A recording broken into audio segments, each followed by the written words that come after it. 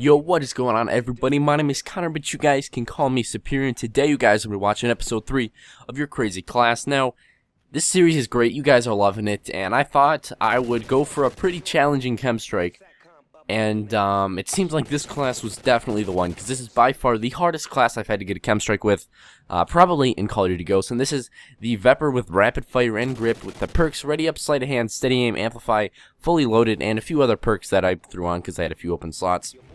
But this gun is a freaking monster at close range. Like, if you just want to go on like a 5 or 7 kill streak and win every single gunfight, this is the gun for you. But after you get into like a 10 kill streak or a 15 kill streak and you've killed so many enemies, since this gun does not have a suppressor, they just keep running back to you. You know, you kill them and they come back. And you cannot kill the kids 24 times without them, you know, finding a different way to come at you and like a unique way to kill you. Know, eventually at the 24th time they're gonna get you, and you know, it is difficult without a suppressor, and especially with this gun that I've used so few times.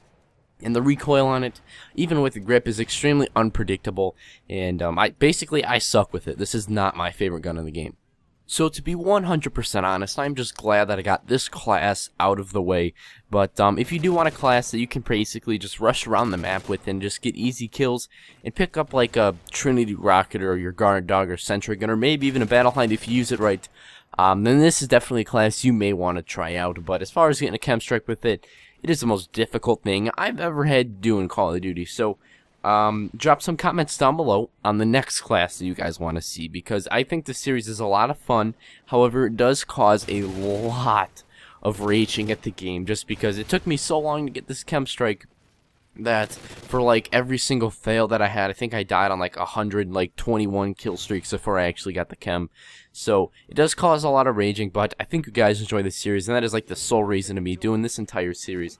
So let me know if you guys did enjoy by dropping a comment down below and letting me know what class you guys want to see next for a chance for your comment to be featured on the next video. Also, leave a like if you guys did enjoy, and subscribe if you guys are new, and follow me on Twitter. Link will also be down in the description. I am so close to 700 followers on there, and I'm also thinking about doing a giveaway of some Control Freaks over on Twitter. So I hope you guys enjoyed this video. Leave a like. Other than that, have a fantastic day, everybody. I am out.